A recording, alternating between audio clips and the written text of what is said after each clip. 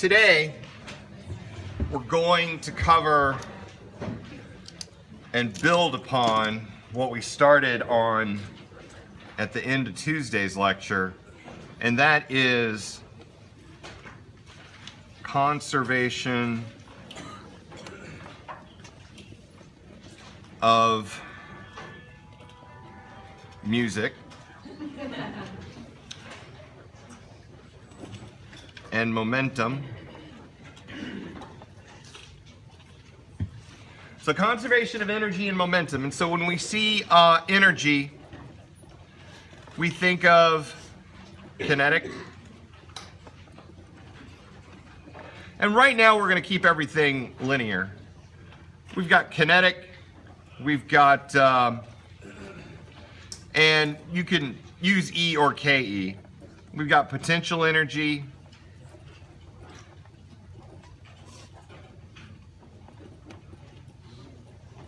which is for gravity.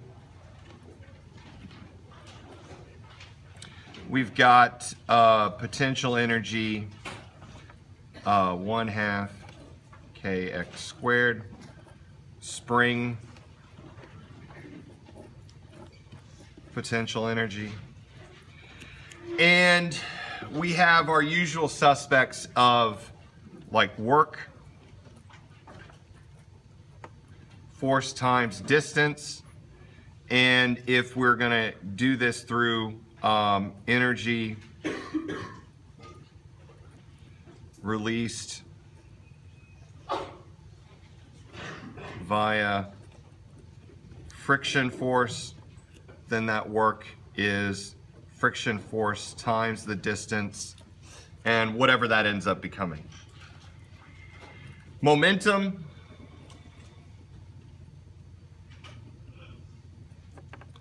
which is P. The P comes from the Latin word impetus or impulse.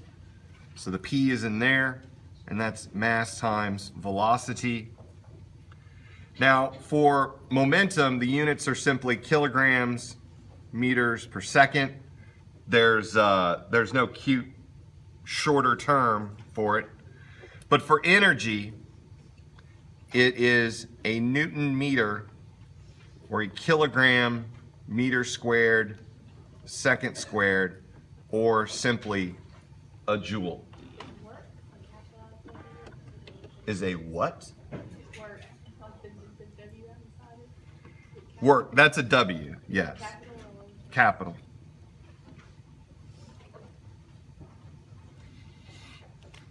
The only thing that kind of looks like a lowercase w would be my omega, the lowercase omega. Is that a B besides the spring or D? This? No, sir. Yes, sir. That one was all right. All right, it's tear up Dr. Eschenberg's handwriting today. Fine, I'll just dig in the pile and start pulling out some of yours, and then we'll see who's better. All right, so now with the conservation of energy and momentum, we have to think about collisions.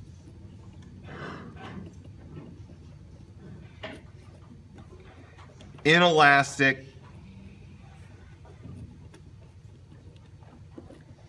and elastic. For these collisions, the inelastic, it's P only.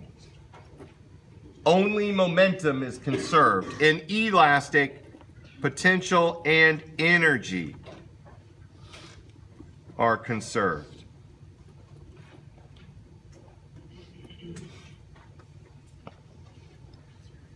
And when it comes to the types of collisions that we'll be dealing with on in 213, inelastic is pretty much over 99% of everything we're going to have to worry about, and elastic is less than 1%.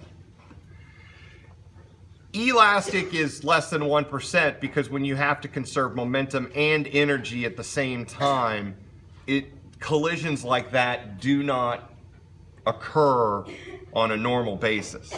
Inelastic happens all the time. In the terms of an inelastic collision, if you took the energy final and divided it by the energy initial, that would always be less than 1 or less than 100%. So if there was a conservation of energy, that ratio would then be 1.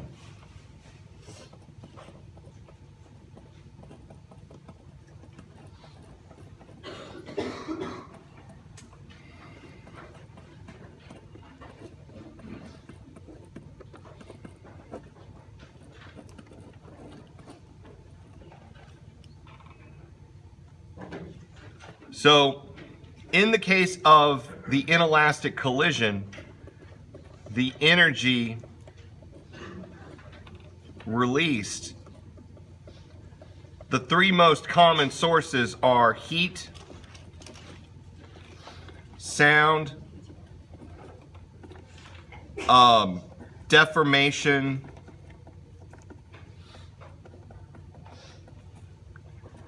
of objects. So the energy, where does the energy go? Well, it's if two things collide and they stick together, there's a little bit of friction. That friction produces heat. That energy had to come from someplace. It came from originally the kinetic energy of the objects. Energy was released through sound. Sound requires energy to generate. Deformation of the objects. If the object changes shape, a certain force is required over a certain distance, which is an energy, to change the shape of those objects. So inelastic collisions, technically in the grand scheme of things, yes, energy is conserved in terms of the universe. The energy of the universe before didn't increase or decrease during an inelastic collision. But when it comes to the mechanical energy, the local energy of that system, energy is not conserved. As an example, you have a mass of cookie dough. That mass is 5 kilograms, and it is traveling with a velocity of positive 10 meters per second. It hits another mass of cookie dough.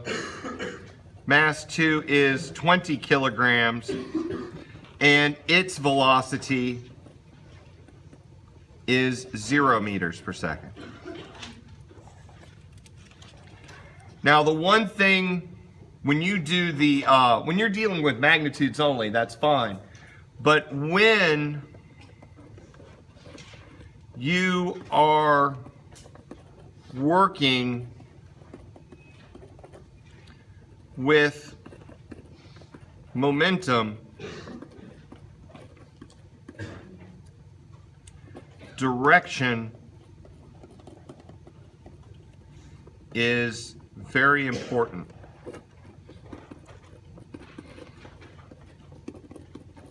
And just as you have, well, acceleration in a ballistic problem, up is positive, down is negative. In this particular direction, left is negative and right is positive. So V1 is positive 10 meters per second. If it was going to the left, then it would have a speed, and it had a speed of 10 meters per second, its velocity would then be negative. So you need to pay attention to the positive and the negative signs. Now let's just, what we're going to do is we're going to, since this is an inelastic collision, they stick. What is their final velocity? Now obviously if you have an object coming in from the left and heading right and smacking into an object, that object should continue moving to the right in some fashion. It should decrease its speed, so the number that we should get should be less than 10. If you end up with a number greater than 10, then we got issues. So the momentum before, let's just say initial, is equal to the momentum after. Now the momentum initial is the sum of the two momenta before. And one of the things that we could do right away is we could set V2 is equal to 0. Why? Because it's initially at rest. Yes? I would either tell you, or if the word that gave it away was stick. If you see the word stick, that's inelastic. Also the case from a practical point of view, an elastic collision will not be on the test. It will be in the problem or in the multiple choice, but it will not be a specific problem. The other thing is, it won't be in the problem sets. Elastic collisions will only be in multiple choice questions. And that's it. Just knowing that it's what's conserved and what's not conserved. Now, since they're combined,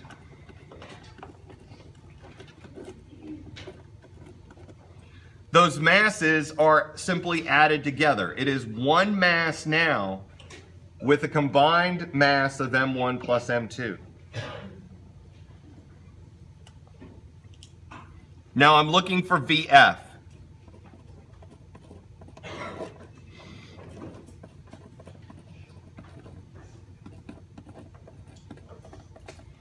So M1, V1, so 50 divided by 25, or 2 meters per second. And so that's the final velocity of the system. So let's say for a moment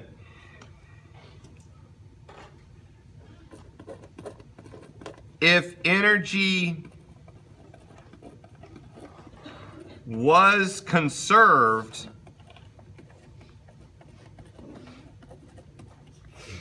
the energy initial should equal the energy final.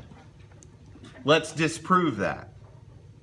The energy initial is 1/2 M1 V1 squared.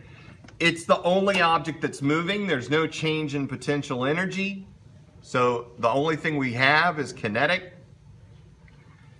This gives you 1/2 M1 5 V1 10 squared, which is 250 joules. So the initial energy of the system is 250 joules. If energy is conserved, the energy should remain 250. Energy final. Well, the only object moving is the combined mass M1 plus M2. And they're both moving at the final velocity v sub f. This means 1/2 5 plus 20 times 2 squared. So 2 times 25, or 50 joules. So the energy final is less than the energy initial. Energy was lost during this act. 250 minus 50, energy initial minus energy final, is 200 joules lost. Where did it go? Well, the cookie dough had to change shape. Sound was released. Heat was released. Stuff like that. Now, the fraction remaining is just E final divided by E initial. 50 divided by, whoops, not 500, 50. 50 divided by 250 is 0.2, or 20%. The fraction lost is 1 minus fraction remaining,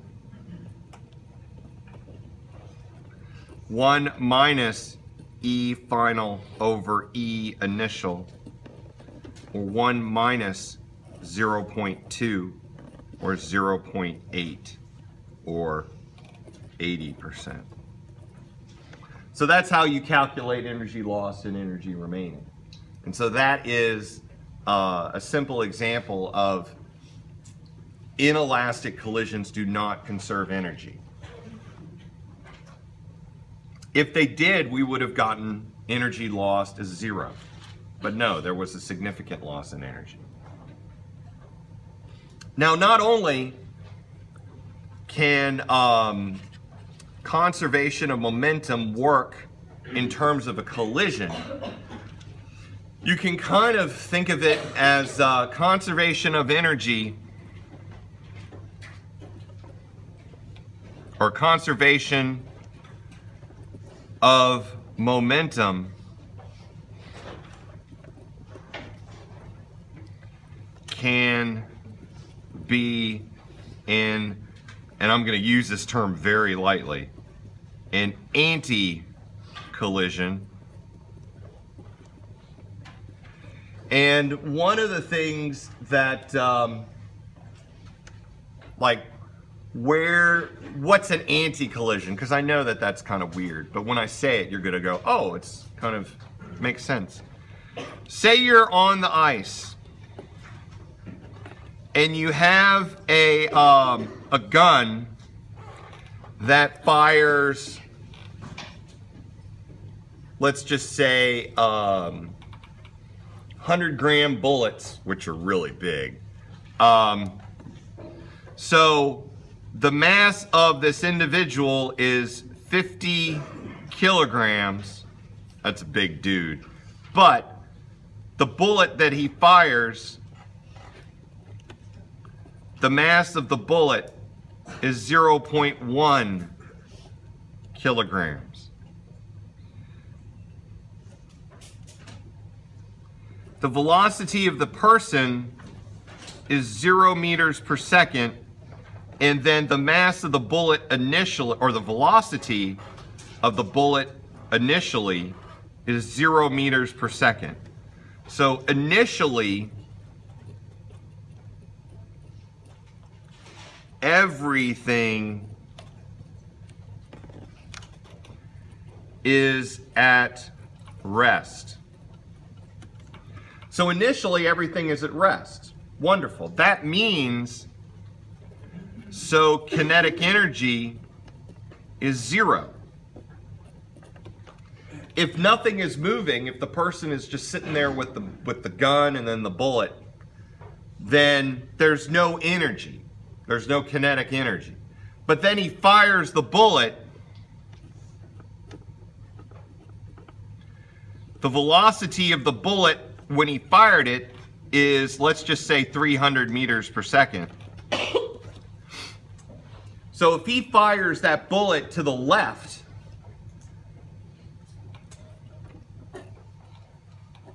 and he's standing on ice or some type of frictionless surface, where's the individual going to go?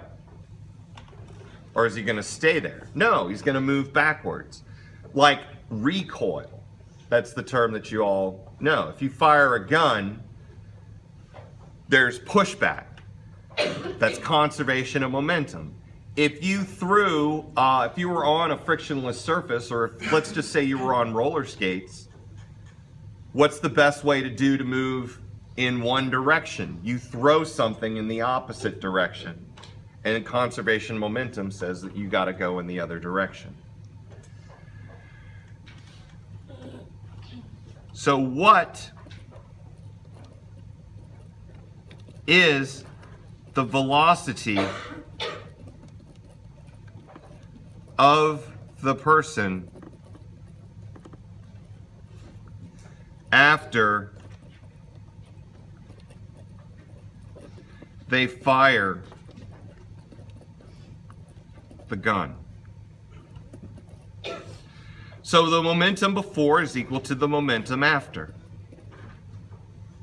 It has to be conservation of momentum. The initial momentum, because everything is zero in terms of its velocity, is zero. The final momentum, mass of the bullet, velocity of the bullet, mass of the person, velocity of the person, is equal to zero. So minus the mass of the person, velocity of the person, equals mass of the bullet, velocity of the bullet, or velocity of the person is mass of the bullet, velocity of the bullet, mass of the person, and the negative sign. Now, the mass of the bullet, 0.1. The velocity of the bullet, negative 300. Now, why is it negative 300? Because it was fired to the left in a negative direction. So its velocity, we didn't use the word speed, we used the word velocity. So if it's fired to the left, then it's fired to the left with a velocity of negative 300 meters per second. So in a way, I should say speed of the bullet is 300 meters per second left. And then the mass of the person is 50. So this gives you positive 0.6 meters per second. 300 divided by 50 is 6. 6 times 0.1 is 0.6. So he's going to have a recoil velocity of 0.6 meters per second. Now the initial energy, since nothing was moving, was 0. The final energy is 1/2 mass of the bullet, velocity of the bullet squared, plus 1/2 mass of the person, velocity of the person squared. So that's 1/2 0.1 300 squared plus 1/2 50 0.6 squared. And that becomes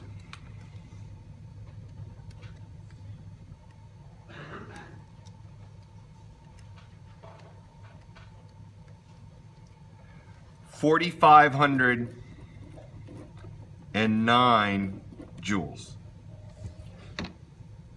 So initially there was no energy, no kinetic energy. And now there's over 4,000 joules of energy. Just as a side note, where did the energy come from? The gunpowder. What happened is that the chemical potential energy of that powder within the cartridge behind the bullet was released. And so it went into pushing a bullet up to 300 meters per second. So now we're starting to talk about things like chemical potential energy, changing materials from a solid into a gas, from creating fire, expansion, all that stuff, which relates to chemistry and then all sorts of other things. So there's another example of energy is not being conserved. Energy is being pulled in from another resource and put into motion. One of the things that I've noticed in lab is that there seems to be people get all confused between lab and class and stuff. And so one of the best things in this particular conservation of energy and momentum is that there will be a conservation of energy and momentum lab. In this lab, you're going to be doing two things. Well, one major thing is you have a ball compressed on a spring and then that ball hits like this is like a little bucket. And then what happens is the bucket is collided with the ball, so it moves, and then the ball reaches a particular angle. So here, it's all spring potential energy. Here, it's all kinetic energy. Now, going from here to here,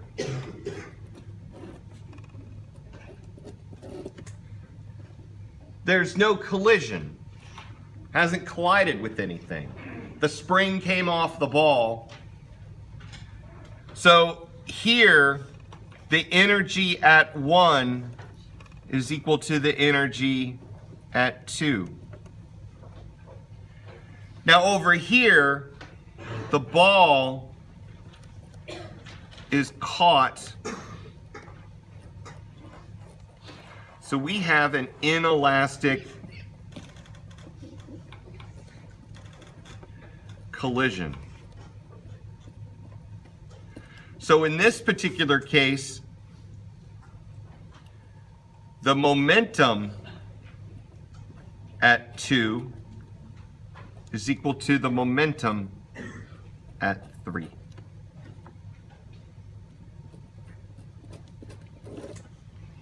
This is where the collision happens. So it sticks, the ball fits into the bucket, and the piece of equipment that you're going to use, a lot of people were going, what's this? What's this? And it's the, when you were doing the 2D ballistics experiment, the machine that you use then, we're going to attach an arm to it, and that will become this part, and you're going to use that again. When moving to stage 4, the bucket and the ball rise to a particular height. And the arm makes a particular angle. Now in this particular case, there is no collision. So once again, you can figure out that the energy at 3 is equal to the energy at 4. So there's one part where you do conservation of momentum, and then other parts where you do conservation of energy. Now in the experiment,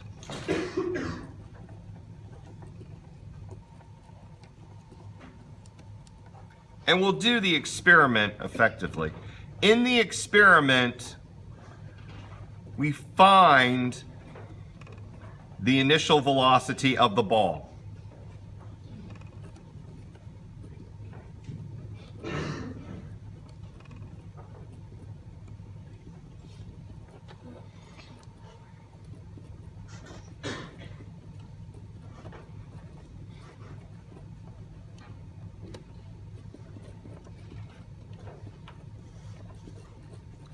So we're looking for the velocity of the ball just prior to it impacting with the bucket. We're not really going to use like the spring and all that potential energy, but it could be part of the problem. And in the problem set, I mean, spring potential energy is used. So what data do we have in this particular experiment? Well, what you do have, let's say that that particular theta is equal to 30 degrees, and that the length of the arm is 0.3 meters. So what you did is you fired the ball was caught, the mechanical arm raised to a particular height, and it raised to a particular angle. And the only thing I'm going to give you is the angle and the arm length. And so from that information, oh, and then we also need, two other bits. The mass of the ball is 50 grams, and the mass of the arm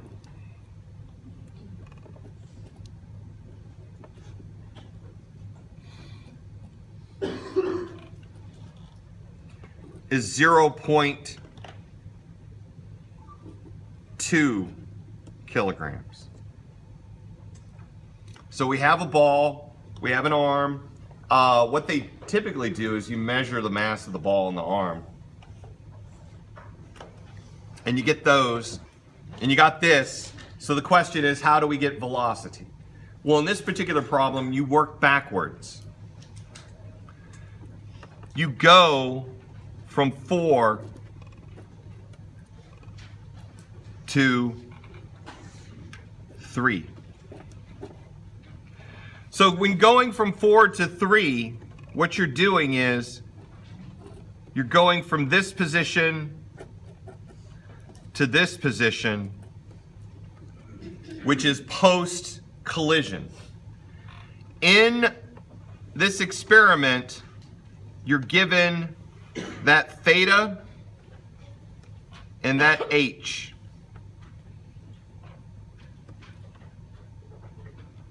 So if the bucket was down in its full position, then it would be like that. Now when this thing, and actually now that we've got the time to really just explore what's going on,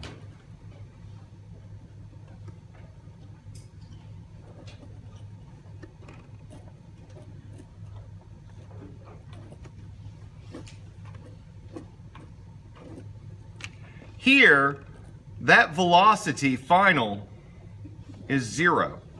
There's no motion. Down here, there is a velocity, and we'll call that v sub I. The initial velocity of going from 3 to 4, or in this case, from 4 to 3. If you took something that was at rest and dropped it down, the speed at the bottom would be the same as it heading up. So that angle theta is given. Now one of the things that you'll notice is that when it swings upwards, it's upward and there's a change in height. Let's call that h. Now this particular length is the length of the arm as well as this.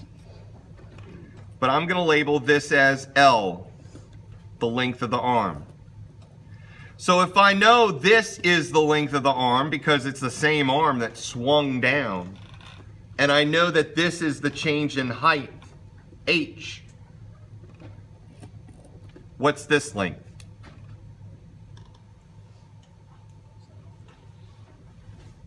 Tick, tock, tick, tock. What is it? Cosine of theta? Need more information. Give me it as a difference. It's L minus h. If that's length h and the total length is L, then that has to be L minus h. And what we're going to do is we're going to derive what h is as a function of L and theta. And this is where a lot of the trig comes in. So cosine of theta is the adjacent side L minus h divided by the hypotenuse, which is h. So h cosine theta is L minus h, or h cosine theta plus h is equal to L, or h cosine plus 1 is equal to L. Oh, I'm sorry. Yeah. Blah, blah, blah, blah. Why do you have 2 L's? Like... Say what? Why are there two Why are there two L's? L's? You mean, why is that L and that L is in there? They're not the same thing.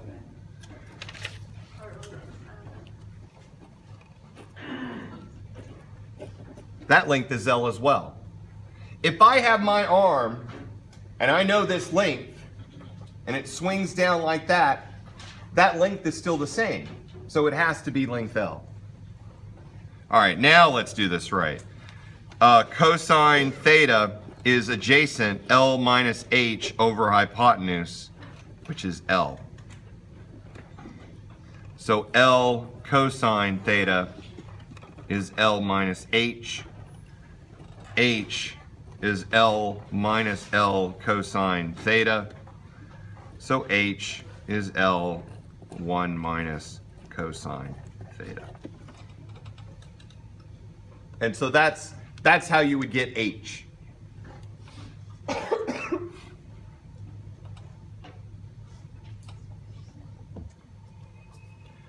Now that we have H, I know that the energy at 3 is the same as the energy at 4. The energy at 4 is entirely what? Kinetic or potential? So 4 is up here, 3 is down there. It's entirely what? Potential, correct. So potential energy at 4 is just mgh, or more importantly, mass of the ball plus mass of the arm, gh. Now, what is the energy at 3? Is it kinetic, or potential, or a combination of both?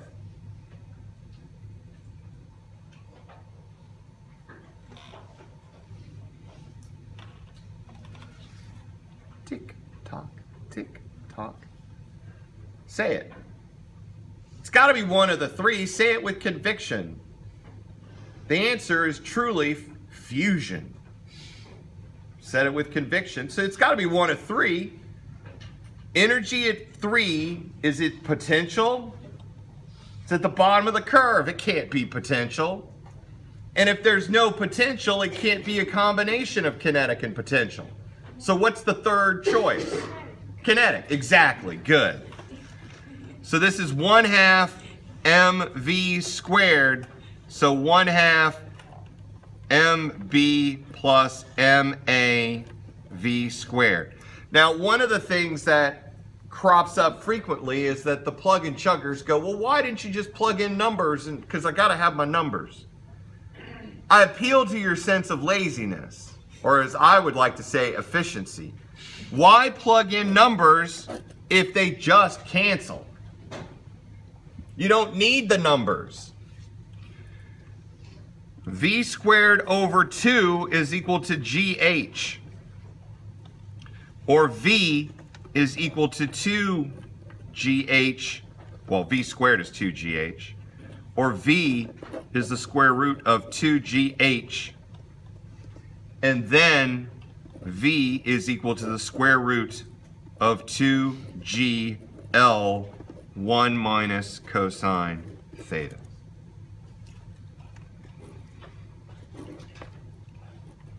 And so if I wanted simply the velocity of this object at the base, and let's just, for the sakes of doing it, now figure out what h is.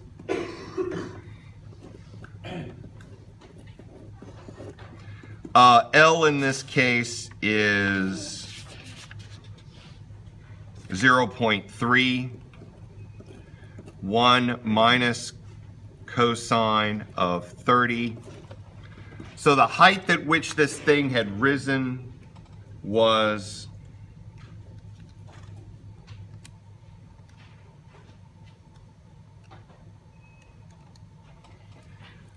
0.04 meters. And then the velocity would be, well, really, if we use just the h.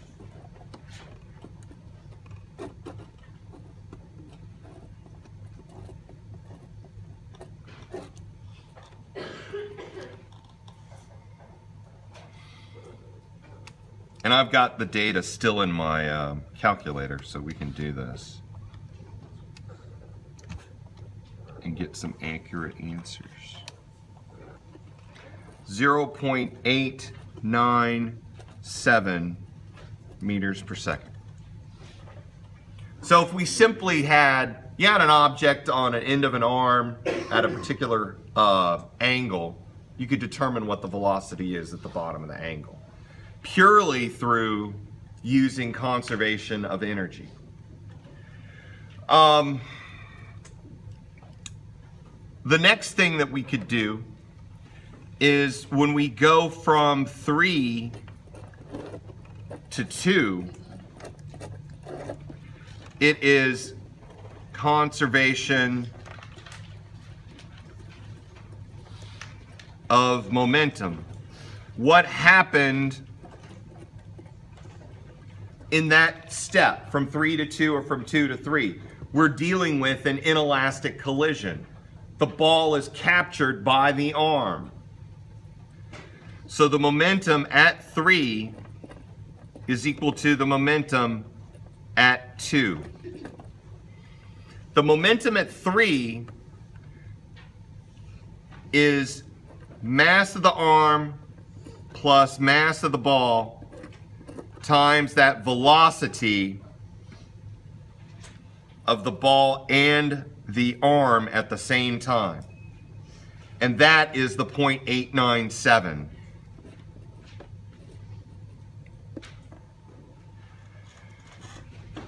The momentum before, the momentum at 2, is the mass of the ball times the velocity of that ball. And this is the answer that we're looking for. The whole purpose of the lab, the Conservation of Energy and Momentum Lab, is for you to eventually discover the velocity of the ball that shoots out of that out of the machine. So let's figure this out.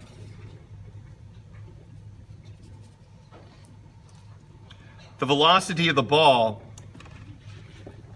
is the mass of the arm. I should have written it in lowercase, but deal with it. Mass of the ball, the velocity of the ball arm, and then the mass of the ball. So this becomes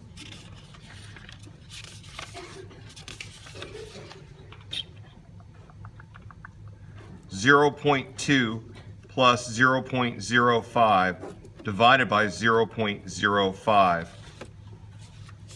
all multiplied by 0.897.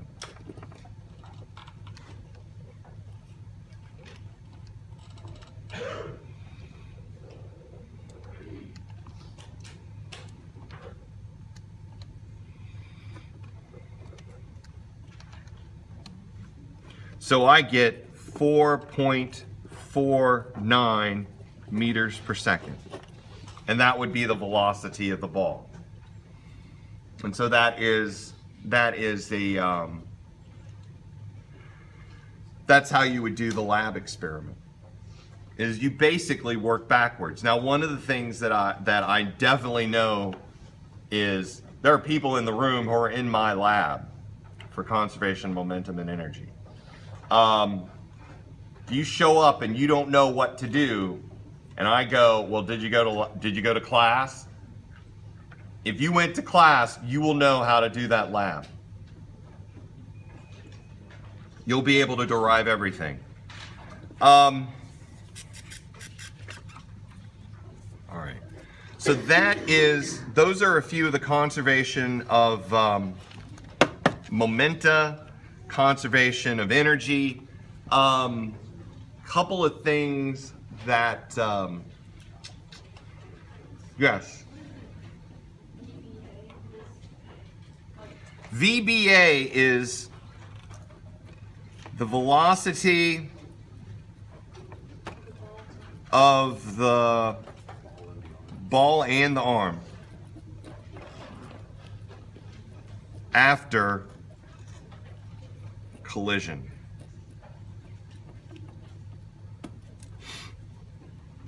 And so we do that. All right. Now, what we've seen is conservation of linear momentum. And what I want to do now is I want to work on an example of conservation of angular momentum. So in linear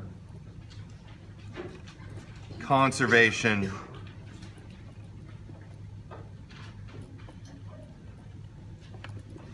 of momentum, or you could just say conservation of momentum, the momentum initial is the same as the momentum final. In conservation of angular momentum, it's Li is equal to Lf.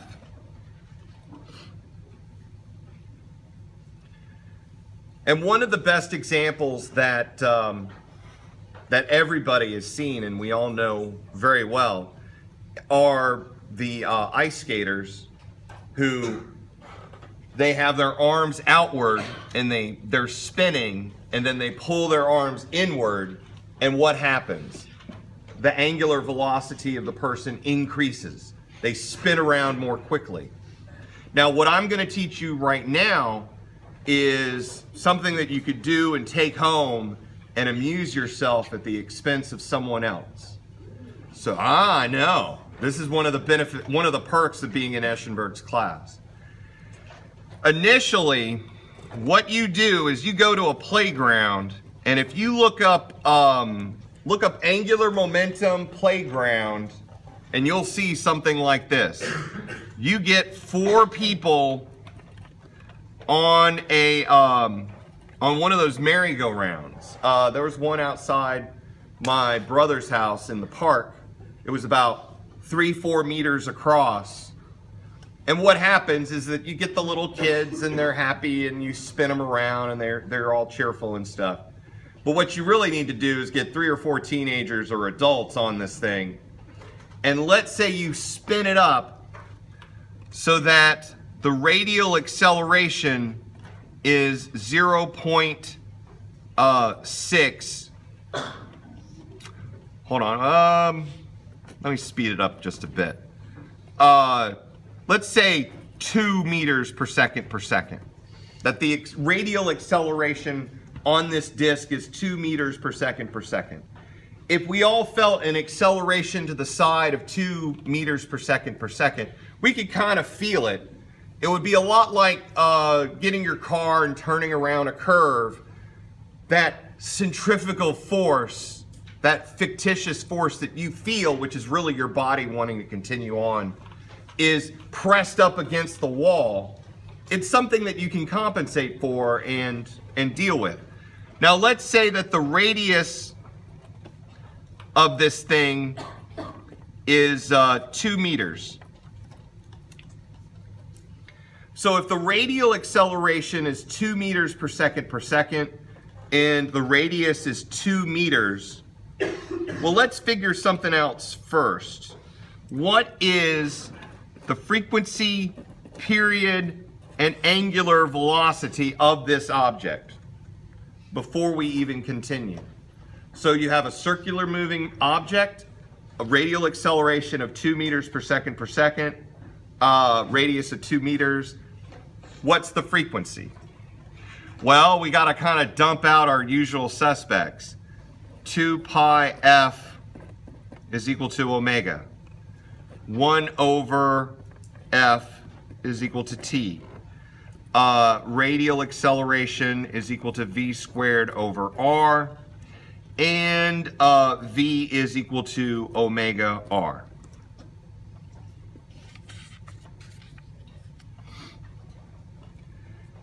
And while I'm at it, let's just add linear velocity at a point. So I need to know this. I need to know, I'm given that, and I want to know what frequency period and angular velocity is. Well, the first thing is this equation right here. The AR is V squared over R. So AR times R is equal to V squared, or V is the square root of AR times R. So 2 times R, which is 2. Oh, I like these numbers. So my linear velocity is 2 meters per second. So another example of me letting the numbers work out really well. Now that I have linear velocity, I know that V is omega R. So omega is V over R. So V is 2, R is 2, so omega is 1 radian per second. And as a side note, just as a little question to see if you're paying attention, omega is constant.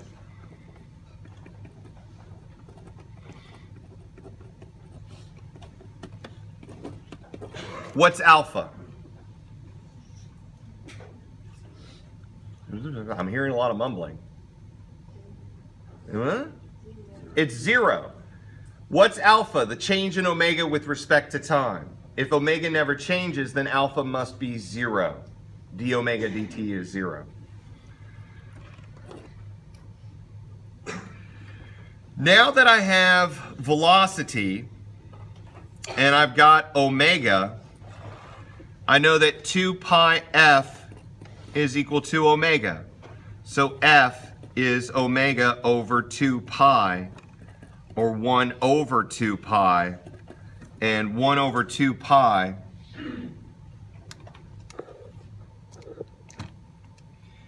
is a frequency of 0.16 hertz. So the frequency of this thing is 0.16 hertz, which means that the period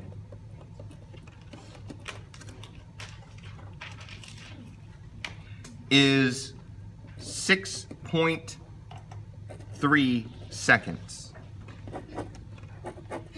So this thing turns 1 time every 6.3 seconds, which is kind of a leisurely turn.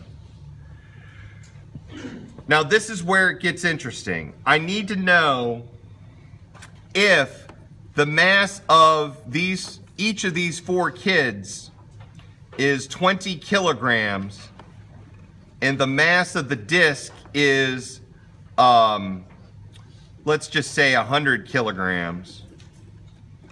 What's the moment of inertia of this disc? So the total moment of inertia is the moment of inertia of the disc plus 4 times the moment of inertia of a single child. Each of the children are at the edge of the disc. The disc, its moment of inertia is 1/2 mass of the disc r squared. For the moment of inertia of a child, let's just assume that a child is a point particle. Mass of the child r squared. So this becomes, we could sort it out later. 1/2 100 2 squared plus 4 20 2 squared. So this is 280 times 4, 320. Oh my goodness, this could end up being, What? did I do the math wrong? I think I did. It should be 200 over here. Yeah, off by 0 and things go nuts. So it's 520 kilograms meters squared. So that's the moment of inertia of the disc with 4 kids at the edge. Now, if we wanted to calculate the angular momentum, which is what we've done before in other homework, L is equal to I omega. I is 520. We just solved for that. Omega is 1. So this is 520 kilograms meters squared per second. So the angular momentum that we have initially, 520, it should always be 520. Now this is the part where it gets fun. 3 of the kids step inward.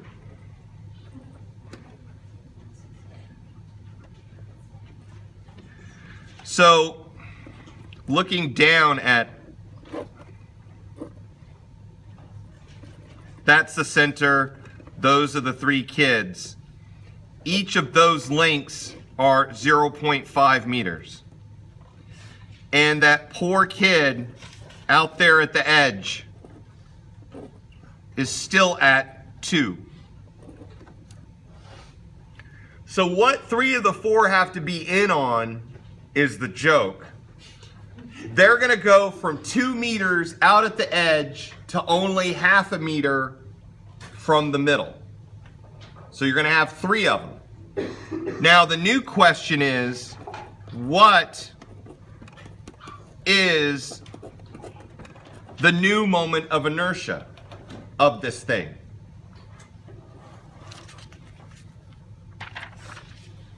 The new moment of inertia is the moment of inertia of the disk plus 3 times the mass of a child times its new radius squared plus mass of the child times radius squared. In this particular case, r prime is 0.5 and r is 2. These are the 3 kids who are conspiring against this kid. That's the mass of one of the kids at his radius, and then you got the moment of inertia of the disk. The moment of inertia of the disk we had before. That's 200. 3 times 20 times 0.5 squared plus 20 times 2 squared. Moment of inertia was what we solved over here.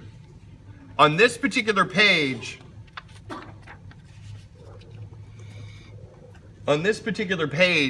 we said that the moment of inertia of the disk is 1/2 mass of the disk r squared. We already done that. Mass of the disk 100, radius 200. Yeah. So I just took Mass of the disc, like the 100. the mass of the disk I gave you. Yes. Because that is back here.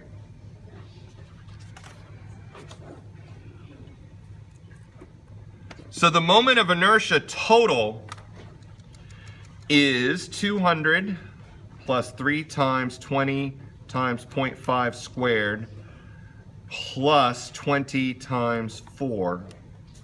295 kilograms meters squared. So the initial moment of inertia is 520. The new moment of inertia is 295. Let's see what happens. Conservation of angular momentum states that the old angular momentum must be the same as the new angular momentum. L is equal to I omega. So I omega is equal to I prime omega prime. Now omega is 1, so we can rewrite this as omega prime equals I omega over omega prime. I is 520, omega is 1, I prime 295. So our new angular velocity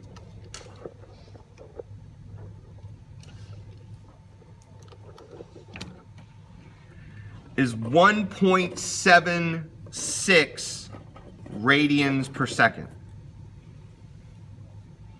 So initially our angular velocity was 1 radian per second. Now it's increased by 75% or 1.76 radians per second. Now things will move a little more quickly. What's the frequency? Well, the frequency is omega prime over 2 pi because omega is 2 pi f. Omega prime 1.76 2 pi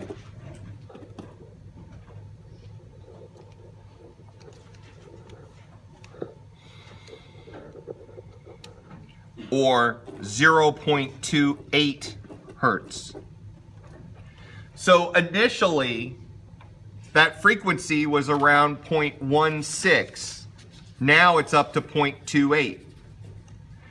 The period, which is 1 over frequency, is 1 over 0.28 or 1.76 seconds.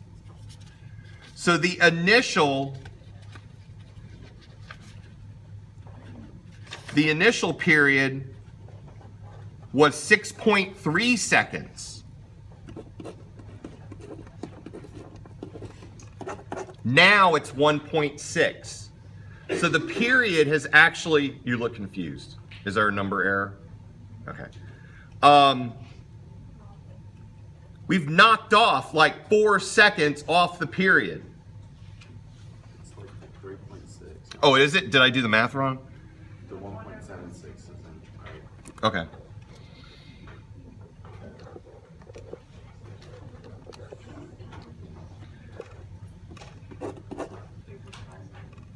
.57. Okay.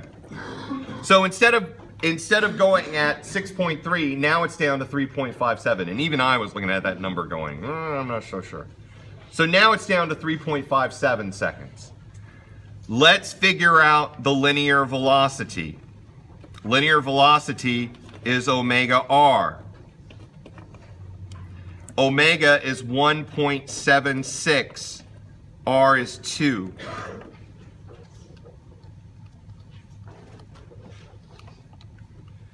Or 3.52 meters per second. And let's calculate AR. 3.52 squared over 2, or R.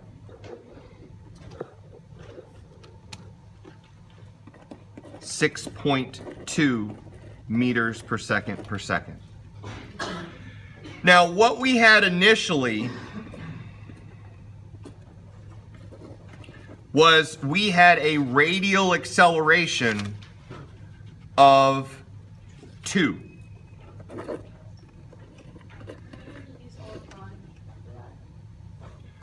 R prime, what I was looking for, let me be more specific. What I'm looking for is the AR of, or the new AR of the child who was at the edge.